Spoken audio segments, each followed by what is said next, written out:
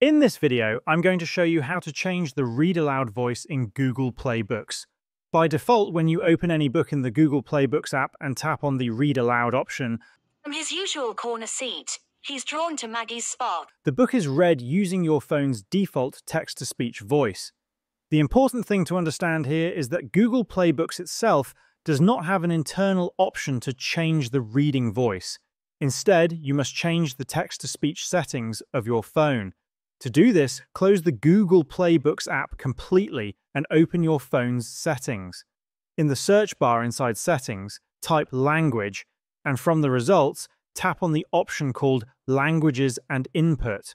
Scroll down until you find Text-to-Speech Output and tap on it. On this screen, you'll first see the current language being used. If you want to change the accent of the same language, you can select a different version of it. For example, English may have US, UK, or Australian accents. You can test these by tapping on the play button to hear how they sound. This is an example of speech synthesis in English. In addition to that, many languages also provide multiple voices. To access them, locate the option called Preferred Engine, and then tap on the gear icon next to it. Depending on your phone model, this may vary slightly, but most phones display a settings option here.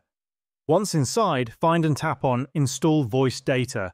This will show you the list of available voices. This is an example of speech synthesis in English. Select the one you prefer, and your phone will download it if necessary.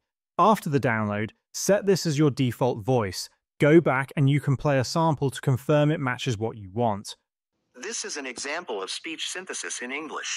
Now return to the Google Play Books app, open any book again, and tap on Read Aloud. From his usual corner seat, he's drawn to Maggie's spark. You'll notice that the voice has successfully changed to the new one you selected, and this is how you can change Read Aloud voice in Google Play Books.